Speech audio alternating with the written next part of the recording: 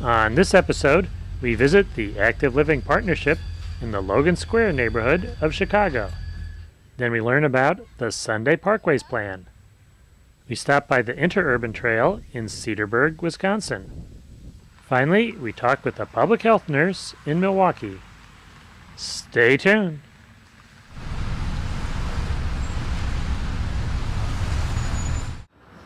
We're in Chicago, Illinois, talking with Lucy Gomez Feliciano, who's the Chicago project coordinator for the Robert Johnson Active Living by Design.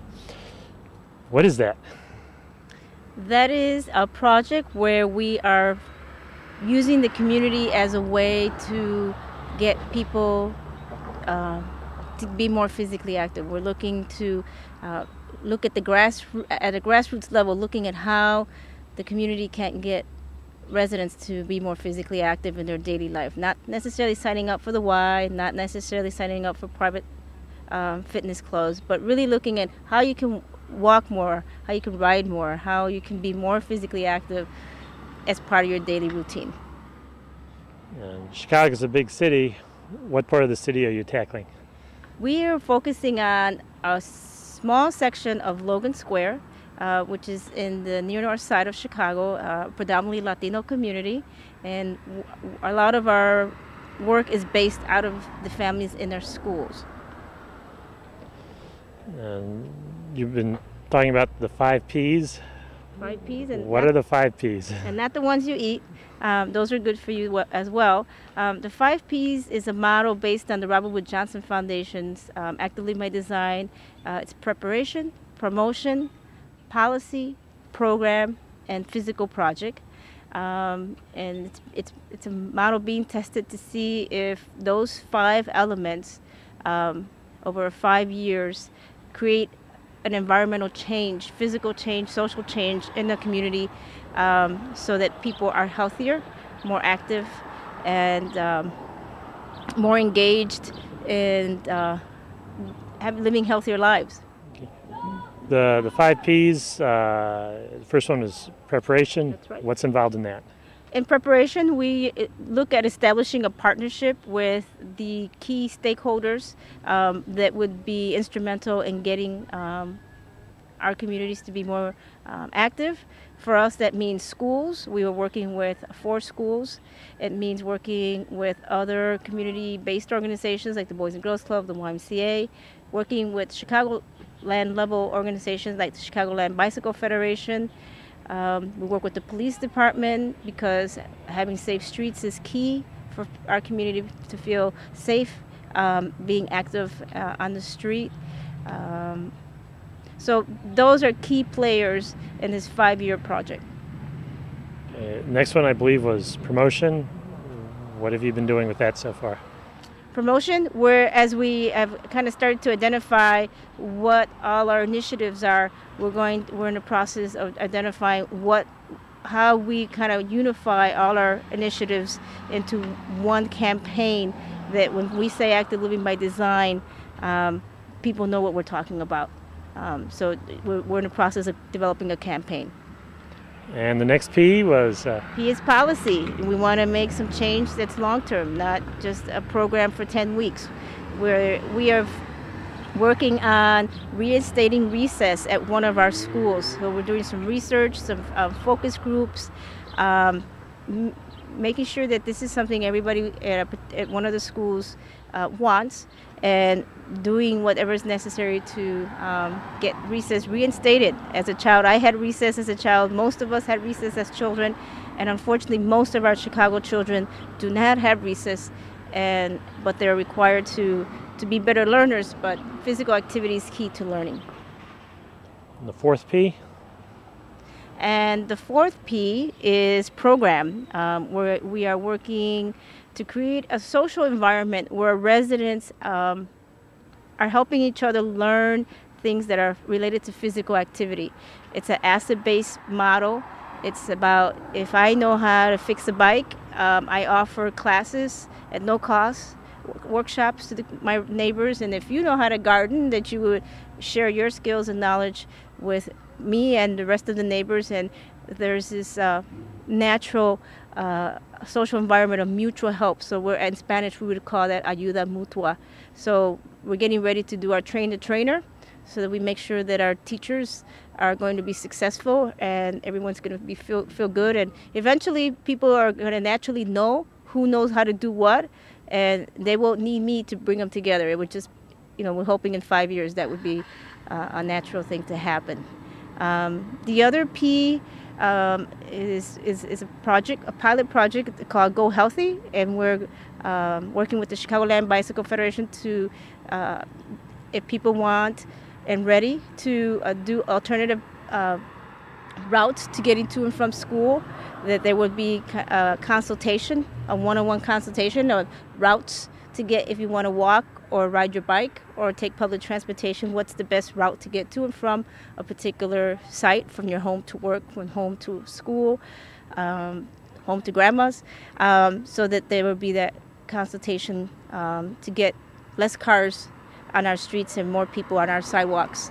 The third thing we're doing program is we're promoting walking school buses. So we're looking to do AmeriCorps. We're going to have a parent working with 3 schools to coordinate walking school buses and really celebrate walking and really build community where parents and children are walking together, and our streets feel safer and our parents feel better about letting our children walk and reducing the number of congested cars parked around schools during entry and dismissal. So we're very excited about leaving our cars at home and getting our feet on the sidewalk. And we have a high asthma rate in our community, and we really believe that this is going to help start reducing some of the asthma attacks that a lot of our children are getting due to some of the environmental issues. And the 5th P of the 5? And our 5th P is behind me, and that's our Bloomingdale Rails to Trails project. It's a long-term project. It's 5 to 10 years, and we're looking to advocate to make sure that it happens. It's 2.5 miles long. You're looking at the western edge. It would go 2.5 miles east to the Chicago River. It would be a Rails to Trails project. It's also considered a linear park. Logan Square has a small amount of green space available to its residents, so we're really excited that this project would, one, take us off the streets so that we can ride and jog and walk, push our buggies, and have a wonderful view of the community. It also brings 4 communities together that don't always naturally come together. So this is really kind of a common ground for building community, for getting our exercise and doing it in a safe way. And we think it'll be spectacular because it's really a unique project. I know the Highland in New York is getting ready to break some ground, and we want to be right behind them in getting our project off the ground. If I were to come back at the end of the 5 years that Robert Johnson gives you for the active living program, what would you hope that I'd see in this community? Well, I hope you see some of our trail up behind me, the Bloomingdale Trail, up and running. And we're going to see less cars around our schools. We're going to see a policy piece I didn't refer to earlier called the Sunday Parkways, and that's on Sundays closing our boulevard system for 5 hours each Sunday, allowing people to use the streets as a means of getting out and feeling safe. So we hope that that will be up and running. We hope that that people will know their neighbors and think about their neighbors' health and encourage them to be healthier.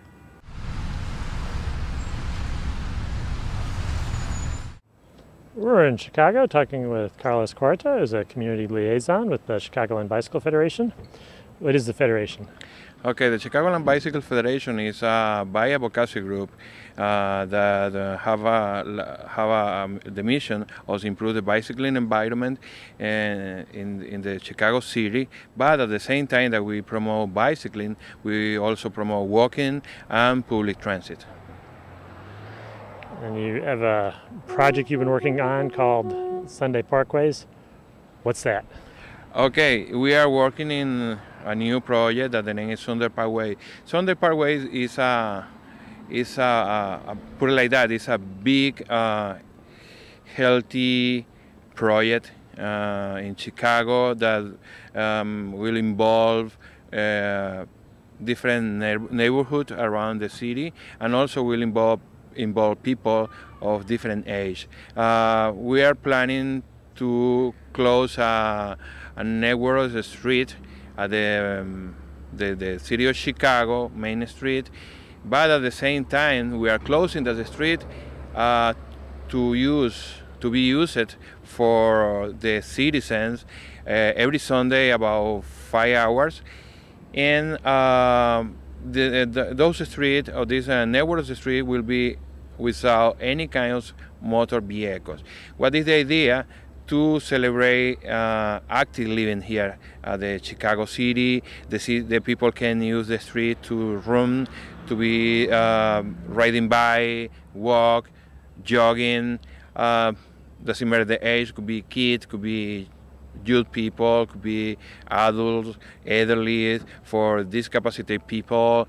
You will have a lot of activities like have a fitness points. Also, you can have a kind of yoga points. When I say point, it's like stations. Okay, yoga station. You will have a gymnastics station. Everything that has to be with the healthy and active life. And also, we are trying to involve in all these kinds of activities. Also, I can say that habits that involve how to change your daily habits and become more healthier through the physical activity, through your food, and through the way you treat yourself.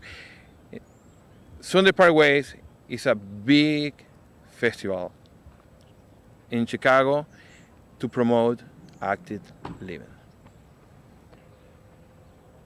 How do you organize something like this? I mean, does it come down from the mayor or up from the neighborhoods? How does something like this get going? Well, this program is a successful program right now happening in 2 different cities in South America, and South America. Bogota in Colombia have the older one. They started 10 years ago promoting this kind of program and closing the streets every Sunday for people. And they start with just 24 kilometers, and now they have 120. After Colombia, after Bogota, the second city that is running this program is the Guadalajara city in Mexico. They start 2 years ago, and they start with 11 kilometers. Now that they are having 18 kilometers. The idea comes from these 2 programs. We are CBF, Chicagoland Bicycle Federation. We are pushing for this program, but this is a community program. It's something that never could be done if you don't have the community group or the different community groups involved in this kind of program. Sure, we need the city support, but who will make successful is just the community, the people, the users of this kind of program. And you mentioned the cities that have done it, started small and worked their way up. Do you have a similar plan for Chicago? Well, we have a 3-year vision, and we are planning next year. We are talking about 2006 start shutting down the boulevard system from Logan Square to Douglas Park, using as I mentioned before, the boulevard system. And in miles, we are talking about 7 miles. This is our first year vision. Our second year, we are talking about 30 miles. We are going a little far north and south, okay, with a small loop, also passing through the lakefront path. And our third year, we have a really ambitious vision. We are planning to have 60 miles of Sunday Parkways roads, going north, south, east, west of the city, and at the same time having connection in between. The people can go to museums, can go to cultural center, can go to various neighborhoods around Chicago City. They can go to the lake. Well, it's something that, you know, it's something that really involves a lot of effort, but the benefits, the people have to feel it. And it's just something, health. It's about being really active. And, you know, as I said before, you can walk, be running, jogging, riding your bike, going with your friends, going with your family, going with your kids. It's just to celebrate the health.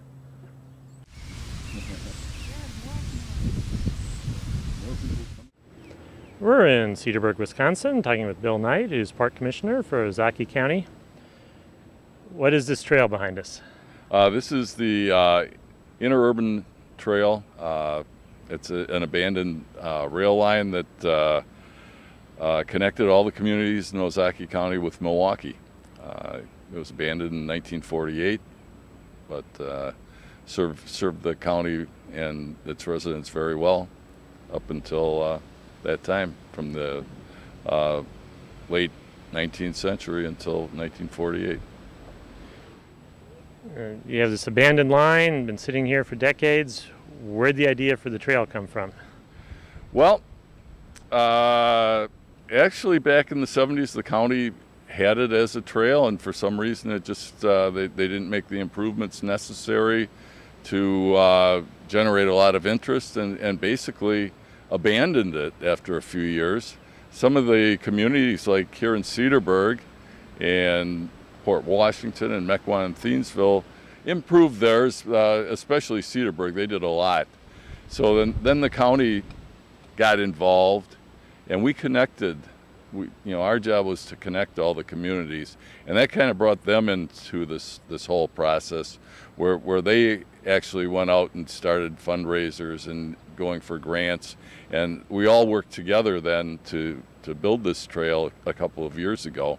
And now it's going from the southern end of the county to the very northern end of the county, about 30 miles. And it's just been received tremendously by the whole county. And it's generated a lot of commerce for the county. There's a lot of visitors, but it's also being used by the residents of the county to get, from here in Cedarburg to Port Washington for work, or vice versa, or what have you. And it's just been used tremendously, and it's been a great asset to the county. Now, what's been set up to make sure that the trail continues to thrive? And well, we have this advisory council that was formed right at the very beginning on one of the coldest days of the winter of 1996 or 97. I can't remember for sure which.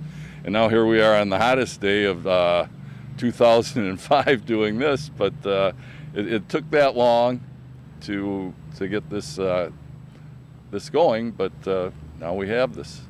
And who's on the council, and what do they do? Well, the advisory council is formed by interested citizens, bikers, our Chamber of Commerce people from all the different communities along the trail, and tourism council members and what have you, and they've all gotten together and melded just great and divided all the duties to make this a thriving trail. Where do you go from here? How can you get this trail to work even better, to hook it up to the rest of the county or other counties? Well, we have plans to have branches off of this trail. This would be the arterial, and there'd be branches, coming into this. Sheboygan County to the north is developing their trail, and I believe they're adding about 4 miles in the next year or two. And we're already connected into Milwaukee County by about a mile of trail there, which also connects to their big network of trails. So we got a good trail network going. Our original thought, when we first started this, was to connect Chicago to Green Bay, and we were one of the missing links, and that was one of the driving forces at the beginning of this thing. Is that a dream people are still looking forward to someday? I would hope so. I hope we're successful at doing that. Many of the links are already in place. Just we have to connect them somehow along the way. So I think that will happen.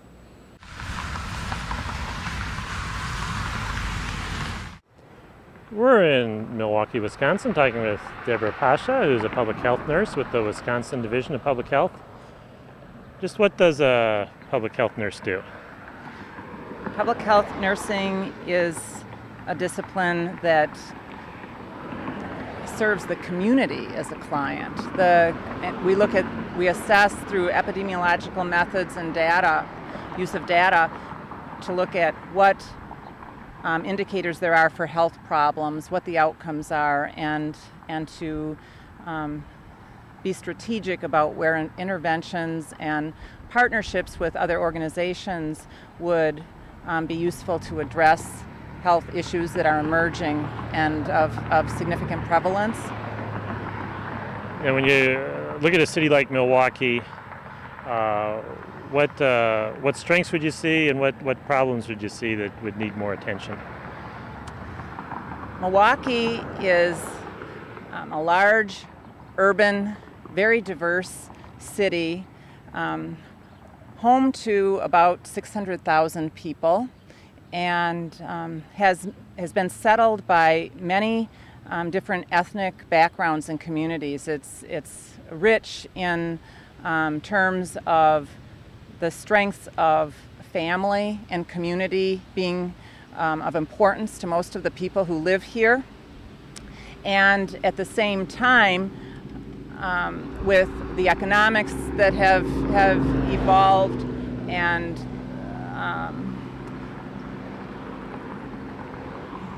I would say creating a struggle in terms of economic support from businesses and even jobs, that there are changes that wisely the people who govern the city of Milwaukee are watching and addressing proactively on an ongoing basis. So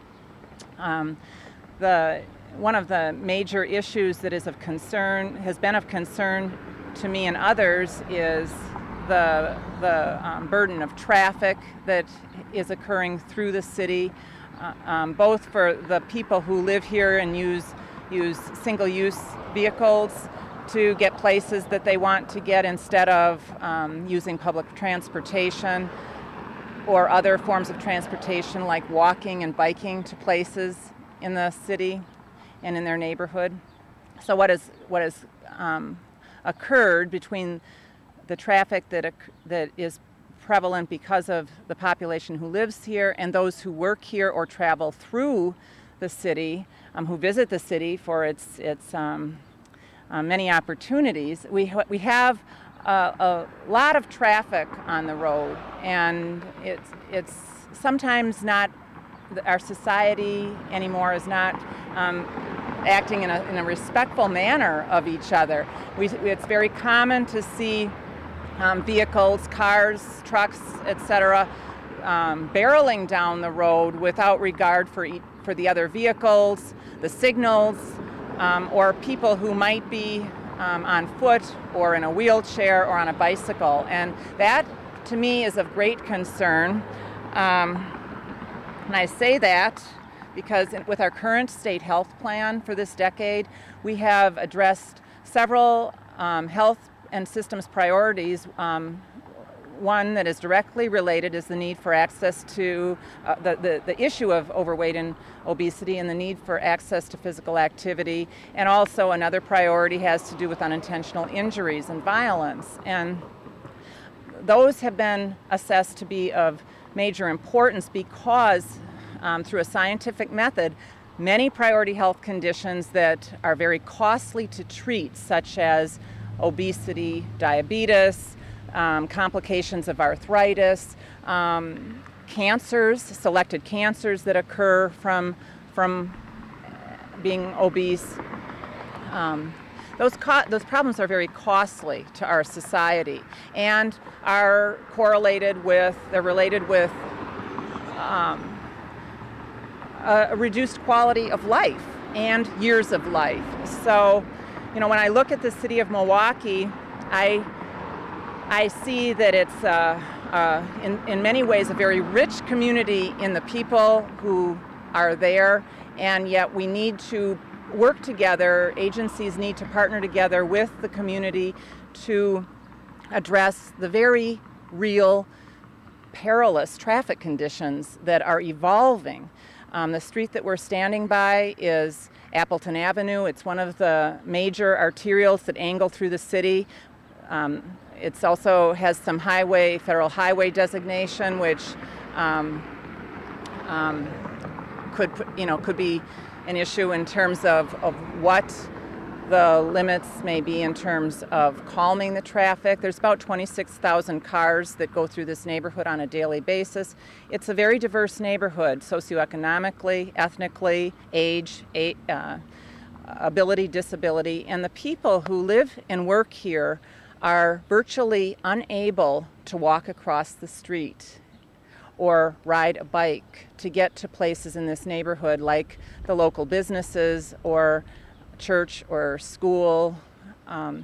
That's of grave concern to me, because in the decades that we have evolved to this level of traffic and the way that traffic is operating, we are losing a quality of life and even the ability to be healthy and safe in our daily lives. And what occurs with that, besides the costly medical conditions, is that people take refuge in their house or dwelling and are not out and about amongst each other. Visit us on the internet at www.pedestrians.org.